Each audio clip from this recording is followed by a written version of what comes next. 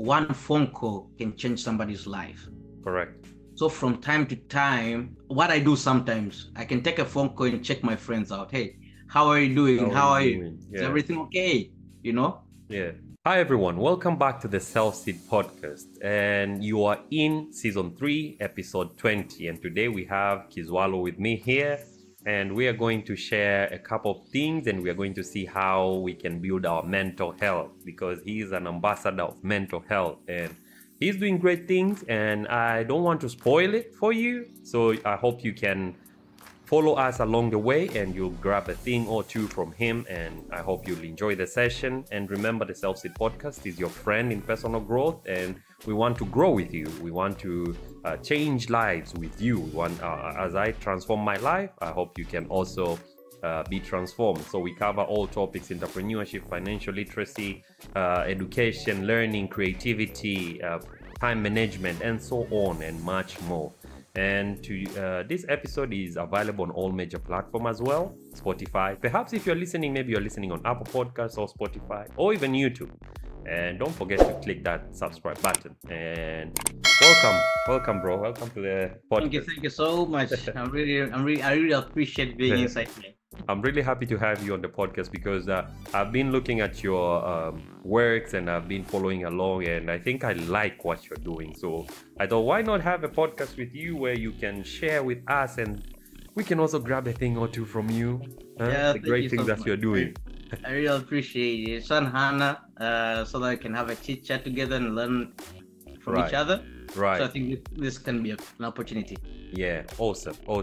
So to start with, I would like you to maybe introduce yourself so that people can know you, maybe share with us a little bit of your story, how you have gone so far, and, just share with us any relevant thing, any relevant story of your life. And from there on, maybe people will be interested and they'll be engaged. Welcome. My name is Kizwalo Simbila. I'm a Tanzanian young entrepreneur, a mental health advocate, businessman, I can call, an opportunist, so that I'm trying to grab some different opportunities and see how can you create an impact. Right. And recently I'm a managing director and a CEO of a company called Watukonekt Company Limited. Right. And so far I have also different projects that I'm doing. Right. That includes the School Biz Network and I Connect Tanzania.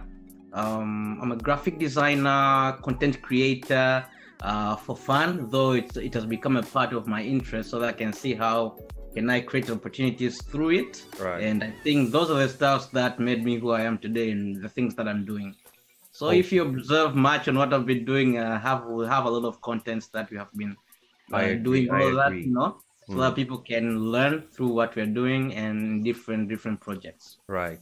I love when I meet fellow young people, fellow youth, fellow hustlers who are trying to make it in life, but at the same time trying to inspire others into a change. And I love the way that you're doing it through the advocacy of mental health and having fun. It's just interesting how you're trying to create an ecosystem of yourself. So maybe to start with, you can try to let us know what is Watukonekt, because I understand the meaning of the word, but maybe you can try to let us know what is Watukonekt, I Connect, and later on maybe share with us about the School Biz Network, so that we can get to know, my man. All right, Watukonekt, it's a Swahili English word, right? Meaning what is people, right? And connect is all about the connection. So it's like it's a platform. It's a mental health platform where we bring the youngsters together, right? In learning about mental health in different angles, through games, creating a network that people can get to know each other, through different programs that can bring the people together, so that we can do what we do and sit in cycles and people open up and see how can we help the people in mental health. And the story started on 2018 when I was in China. Right. I had something called iTalk Network. So I had the idea of creating a platform whereby we can sit and talk about anything with the students, right, so that they can have a platform that people can learn through them, in different programs. And I think when the COVID started, there are some stuff that I started to experience. Right. Not me specifically, but I had friends who they were passing through some stuff, right, through the lockdowns and all that. right. And I didn't have any knowledge about the mental health. I think when I left China, coming back to Tanzania, I had an opportunity to start learning about mental health. Yeah. But I'm not a medical kind of guy. I know nothing about these things. But I said, why couldn't I create a platform whereby through the platform it can be an opportunity for me to learn too, because we have psychologists in our communities that we use them to help others through our gatherings and our movements. So I think that's when I had to think about the mental health generally, because Tanzania or Africa at large, mental health is something new, Right. Me, I say it's something that's brought to the whites, We are really not used to this stuff. Right. So, and I realized through the research that I've been doing, Tanzania has very few players in mental health. Right. And I really thank God the year before, I think that's 2022. Right. That's when even the government started keeping efforts advocating in mental health and having these crusades and seminars, every year. So at least it's something that's growing now.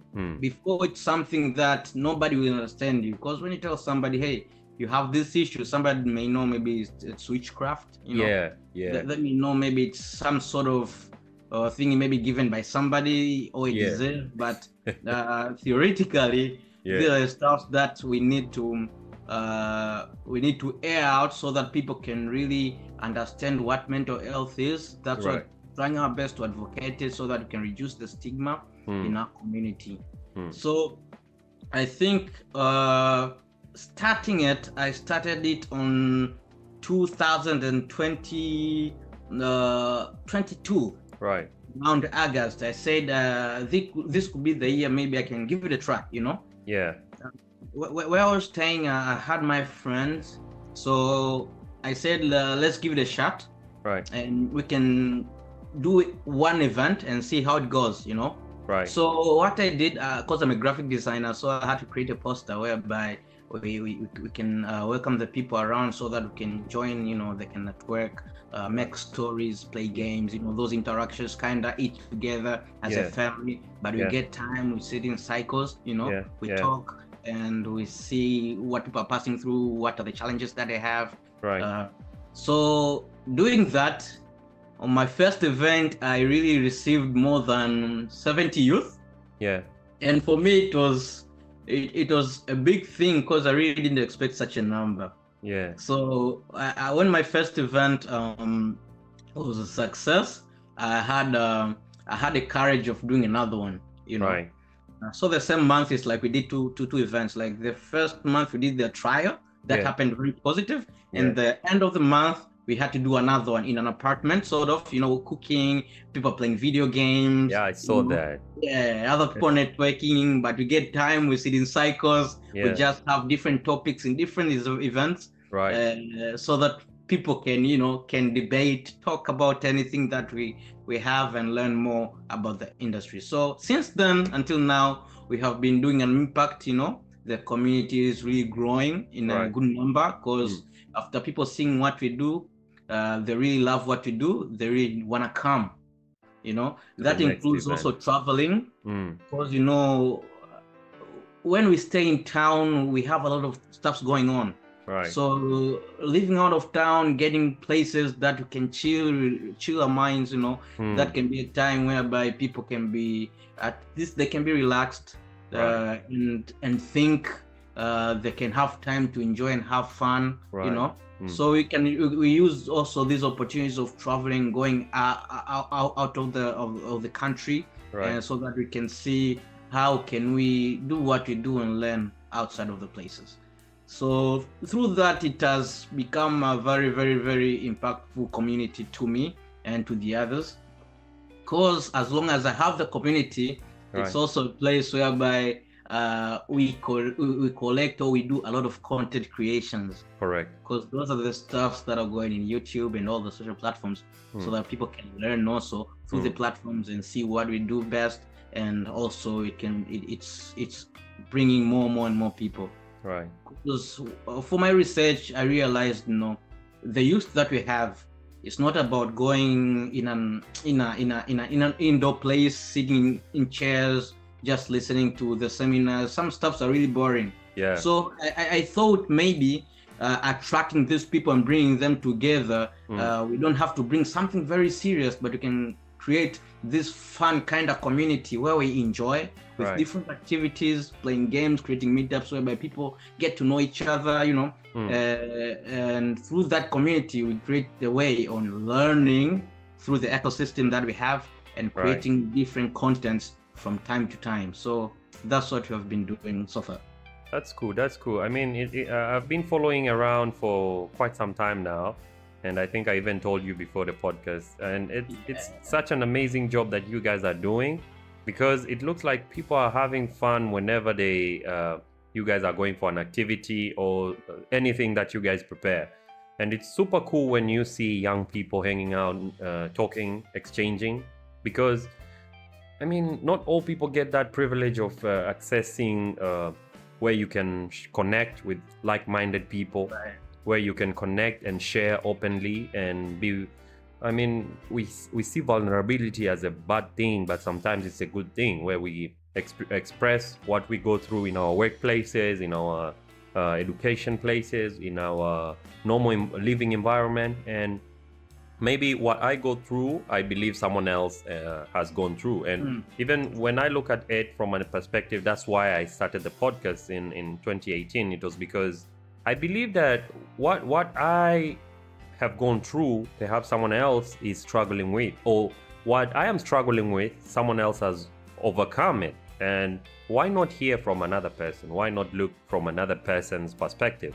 And that's awesome. I saw there's a time where you guys were having not just fun, you were eating good, which I mean is an essential part of going out. And yeah, sometimes you go to hikings. I saw you do mountain climbing. Yeah, so it's cool. And I love the origin of the idea is just to connect people, as it's called. Because mental health doesn't have it has different angles on the approach and how you can feel good and remove stress for yourself. Right. Hiking can be one of the things, nature walks, we can have people can do sports like swimming, running, and it depends on how can somebody feel good about himself. Others do music, just music therapy, art therapy, like drawing. That so you have different ways on how people can be feeling good with the mental health. Right. So we can have different approaches on knowing how can we use them and bring the community together and do what we do. So that's good, the way you deal with it. And I wanted to know, there's this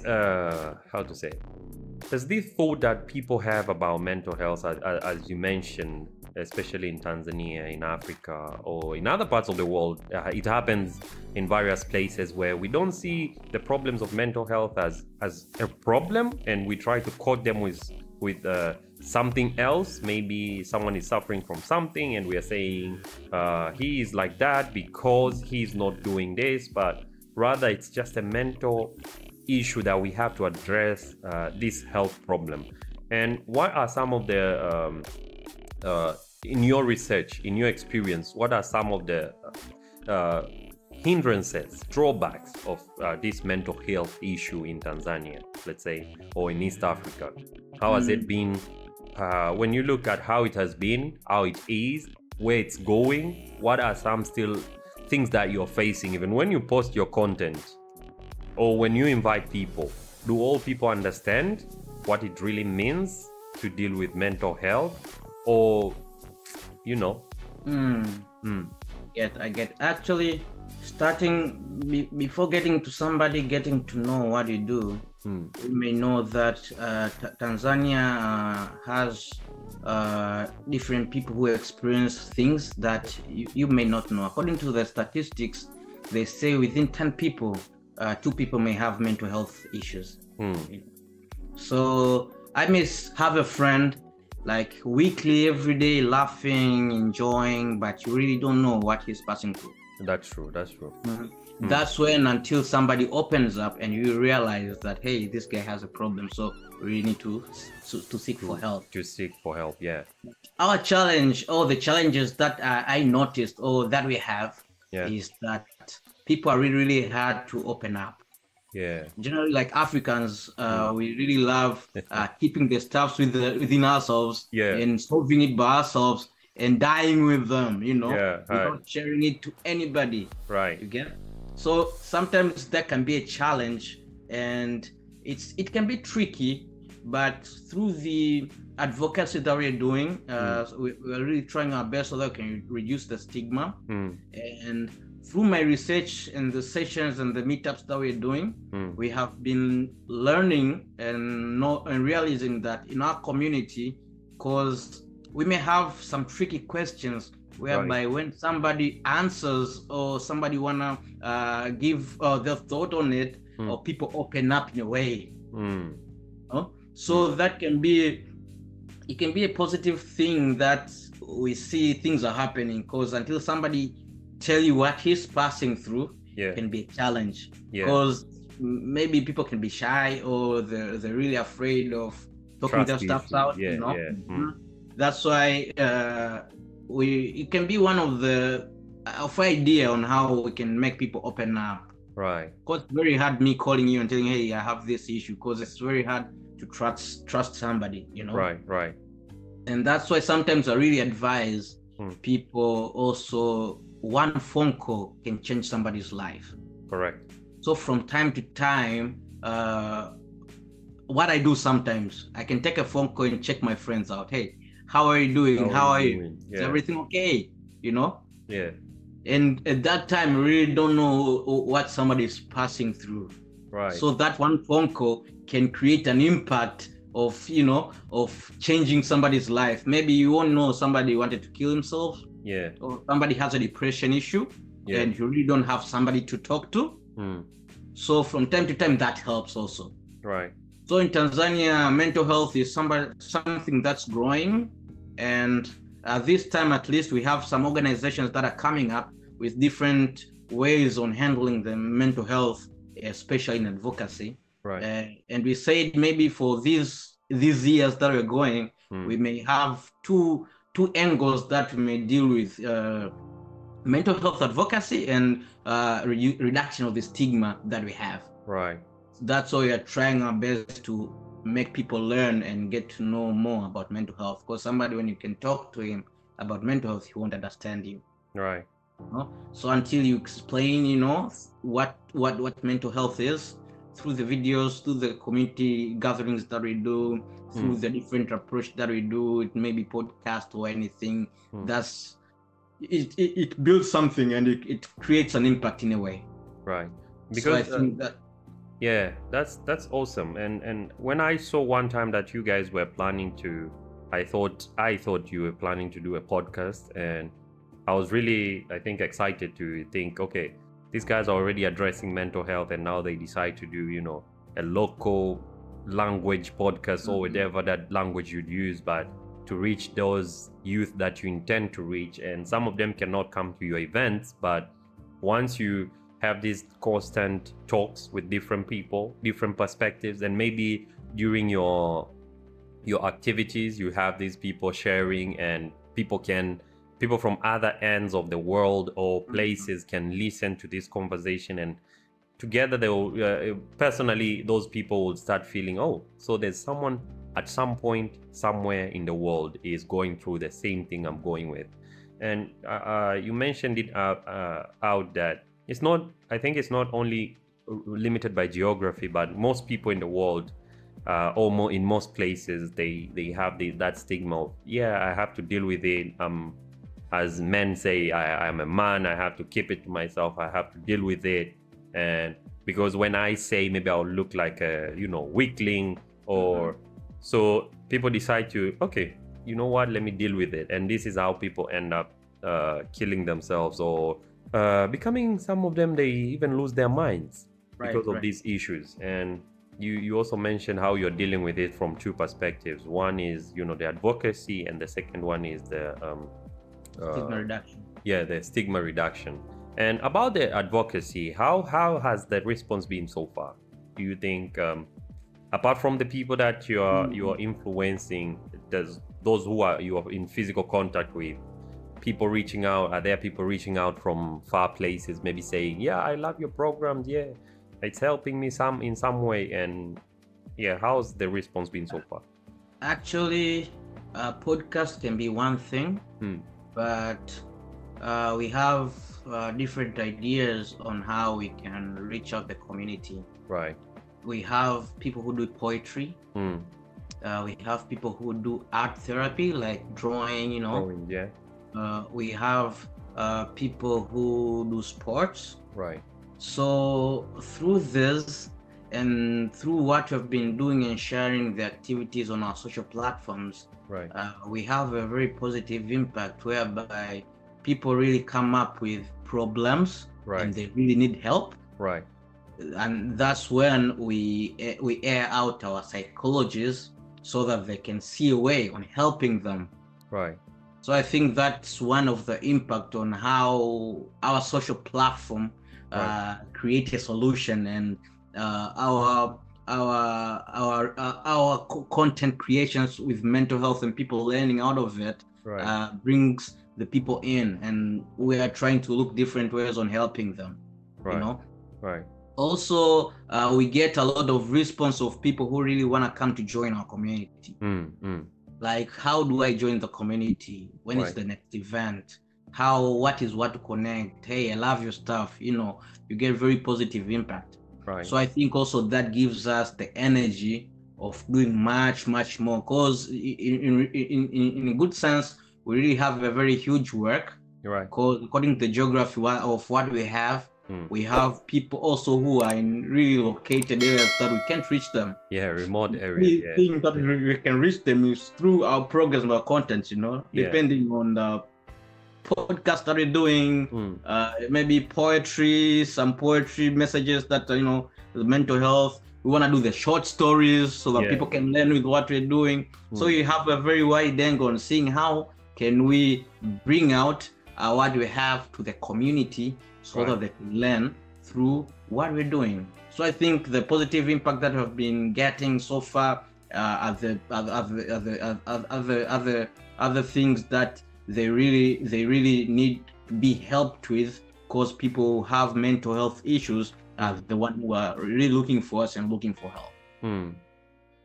That's pretty cool. That's pretty cool how you're keeping up the pace, and you're constantly doing the great work of, as a young person, as a youth, trying to share out that whatever that you think is happening to you, it's difficult, it's possible. I mean, it's possible, because then we are securing a generation of people to come that will be able to deal with things in a variety of ways, because I don't think there's a one-size-fits-all methodology in dealing with mental health.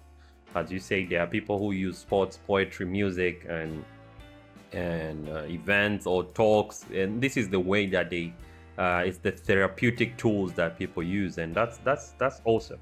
And now about iConnect, is it involved with Watukonekt in some way? Because you connect, you said iConnect, you connect, and actually I've been a traveler for some times. Right. I really love to travel. Right. I really love to see other people's culture, learn the new places, see how the people live, see the beauty of the places in different ways. So when I came to Tanzania, I had an opportunity to see how can I rotate the country around and see more and more things that I haven't been seeing before, because we really have a lot of good places. Right. We really have different cultures in our country. Right. So reaching out to them, the only thing that you have to do is just travel. So me and my friends sometimes just get a car, plan a day and have a bucket list. It's like this time let's go this place. Cool. We just travel, go there, do what you have to do, explore, create contents, come back. So it became a habit. So through Watukonekt and the traveling that I've been doing, it created a passion for me to invest in traveling too. Right. Because we really have a lot of people who are really want to come to Tanzania and explore the areas. So for me, it was also a business opportunity. Right. So through the passion that I had to create opportunity out of it. So people from different places, Kenya, Uganda, and all places, they really want to go to Zanzibar. They want to go to national parks. They want to go to all different angles. So reaching out to us is it's an opportunity for us to see how can we help these guys explore, because most of the places also we have gone on those places. Right. We know where the good places are. We know the security of the places. We know the hotels where to some stuff that people can come and go. So I think to me, Ep20 was born through the passion that I had and through the travels that I've been doing, connecting them with the Watukonekt. Because when you travel also, it's just the same thing. So the same contests that you do in traveling are the same contests that you do in Ep20 Tanzania.